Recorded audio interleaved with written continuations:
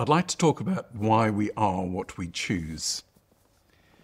Individual identity is defined by the curated ecosystem of choices we make in our lives.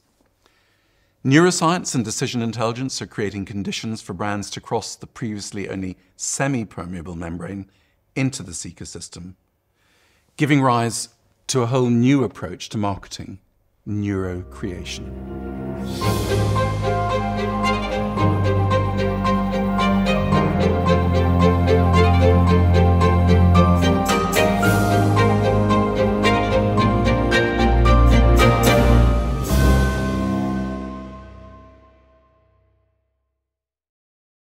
Hello, I'm Nadim Sadek, and this is my Oxford Talk.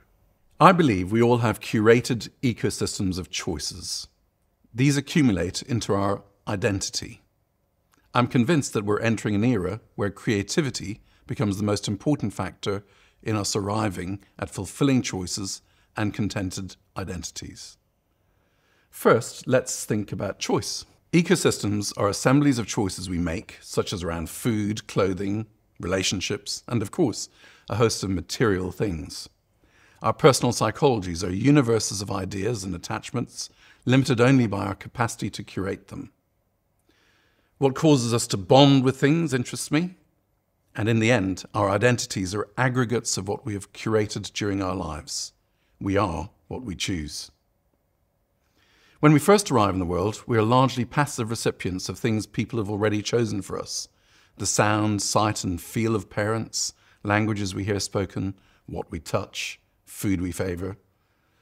And as we become older, we express preferences, engaging with different things. We take the steering wheel on our journeys through life, morphing into academic or sporting types, finding ourselves drawn to physical and emotional characteristics in each other. I become a geek, you become an activist, he becomes a player, she becomes a superstar, they form a band. Life is an unending series of choices we make until it ends, and even there, we often try to choose the form of the ending. The incessant curation of choices keeps layering up to a more and more defined identity.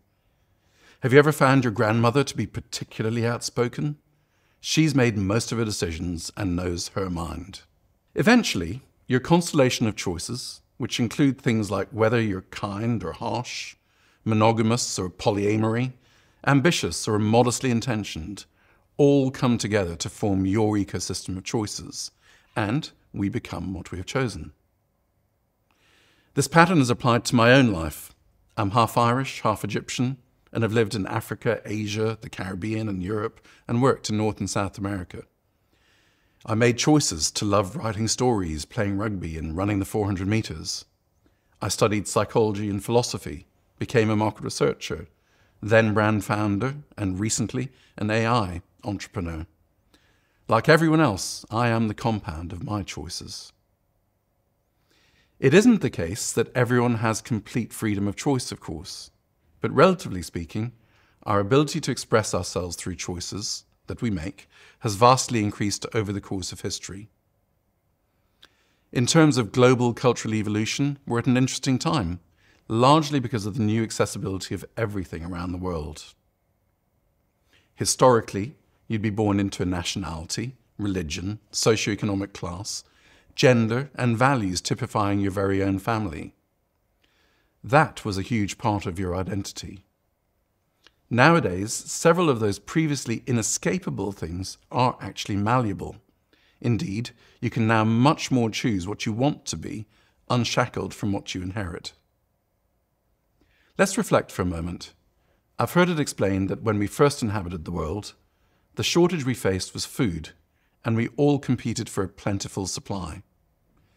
The agrarian revolution gave us all the food we needed, but now we had to compete for space. The Industrial Revolution made space less of an issue, and our new competition became capital. Today, the biggest challenge we face is for attention. Now, there is a very real challenge for anything wishing to get our attention, and the plethora of channels of information we have, and all the choices we face within those channels, creates a tsunami of barely decodable data in our daily lives. We have to find new schemes by which to parse it all, to make sense of it, to enrich our days with it, rather than being swept away by the deluge. We are in a crisis of attention. Take the simple choice of wanting to get the news. Should I watch the BBC, Channel 4 or ITV? Or do I go to Euronews, France 24, DW? Or search further and try NDTV, Ariang or NHK before finally remembering that there's CNN, Fox and MSNBC? All I wanted was the news, but I know that each channel brings an overlay on the underlying information. Largely, we take all these sorts of choices a few times, make a selection and stick to them. The brand enters our ecosystem and displacing it is tough. Our choices are almost endless and the load on us can feel overwhelming. One has to wonder whether our neural resources are actually sufficient to deal effectively with how we must navigate our world. The science of rupture is being born, and in this, I'd like to talk about creativity. We curate most of our ecosystem in an inattentive but nevertheless meaningful fashion. We rely on our subconscious to feel our way through decision trees, navigating us through the options to a place of comfort. Neuroscience is beginning to be able to expose the underlying formulae by which these neurocurations are made. Technology, and especially AI, is on the verge of formulating how we sift and sieve, and what causes us to give our increasingly precious and overly divided attention to a particular thing. Brands and everything else are on the verge of harnessing techniques which make it possible for them to cross what might previously have been seen as impermeable membranes into a person's ecosystem. And just as drones are replacing manned aircraft in conflicts, so too are the instruments of persuasion changing in our world. No longer is the pedagogue the most likely person to move your mind. Instead, it's a brand that knows how to cross the protective membrane into our inner sanctum of preferences. The chief protagonist in this new world is actually an old one, creativity. When everything can be primped and caressed into perfect shape for us, as nowadays happens with algorithms and media planning, we're left with too much starch and too little succulence. Creativity is best defined as a thing which causes conscious attention, subconscious bonding, and unconscious favor. It gets under our skin and stays. It makes us think and feel and do. Creativity is what causes us more than anything to swap something out in our ecosystem. It negates our exhaustion and rejuvenates our enthusiasm. Creativity, that remarkably human, startling, invigorating, illuminating thing that we do so unpredictably, is the most able disarmer of our rational and conscious protections. It's the least formulaic element of the human condition. The new world is one in which brands will employ creativity based on an intimate understanding of our conscious, subconscious, and unconscious decision-making protocols, and inveigle their way into our identities. It's much more subtle than algorithmic games. It's not an obvious transaction. It'll be a painless flow of things into the bloodstreams of our lives.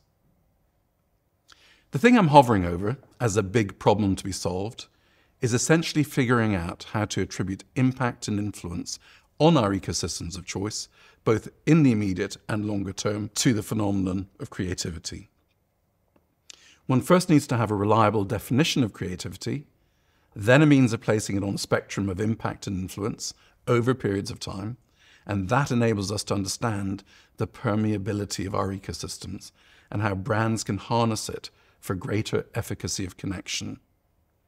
I believe we're about to witness neurocreation as a new force in how the world operates. Neurocreation is built on neuroscientific understanding of the operation of our brains and what drives us to desire and find reward in particular choices. It identifies our motivations, bandwidth, and criteria for choice. It brings a clarity about what sort of conceptual originality can bring the greatest pleasure and perceived benefit to a person.